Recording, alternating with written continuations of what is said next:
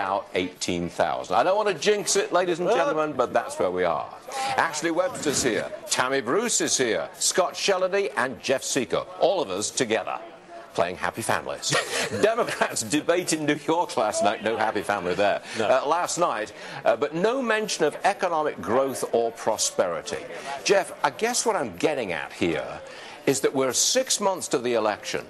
And all that on the Democrat side, they're not talking about growing the economy. They're talking about spreading the wealth still. Does that worry you as an investor?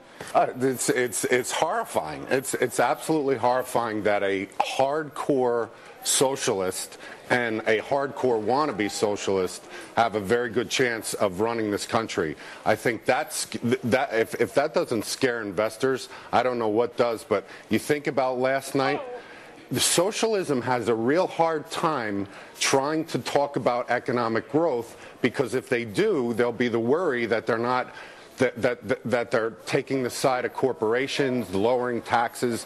So it didn't surprise me, but what did surprise me was the overall tone of that debate, which leans so far to socialism, it's got to concern a lot of people. Scott Shellady, does that concern you? The tone of the debate, the nature of the debate among Democrats last night?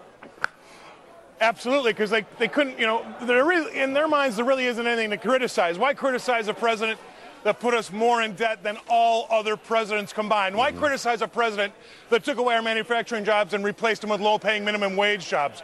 Why criticize your president who's got slow to no growth and more people on social welfare than when he came in office? There's nothing to criticize. It's all going to be the same. We're all good to go forward. Okay, but it's not a factor in the election yet. I'm sorry, in the marketplace yet. I don't think it's a factor at this point.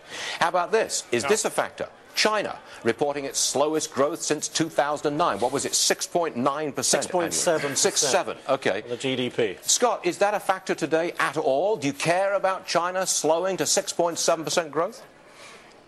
Well, we have to care about China slowing, and the reports are that it's much more than that. But it's they keep putting out a headline number between 6 and 7%.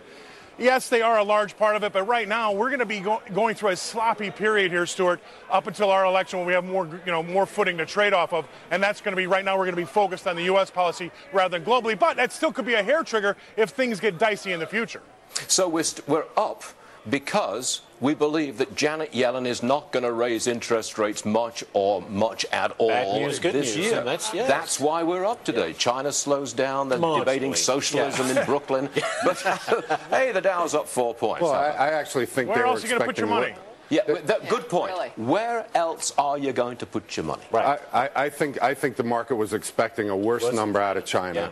And I think now it's really, when you saw the futures trade down today, I think it's obvious that they were expecting significantly worse. And keep in mind, we had those 2 meetings with Janet Yellen, the meeting with Obama and Janet Yellen. This is a market that's depending on bad news. If the bad news isn't bad enough, investors are going to start to think that those interest rate increases are on the horizon. Scott Shellady, I've got to ask the oil question all over again, because this morning we're down to $40 a barrel. There's a meeting in Qatar over the weekend of the oil producers.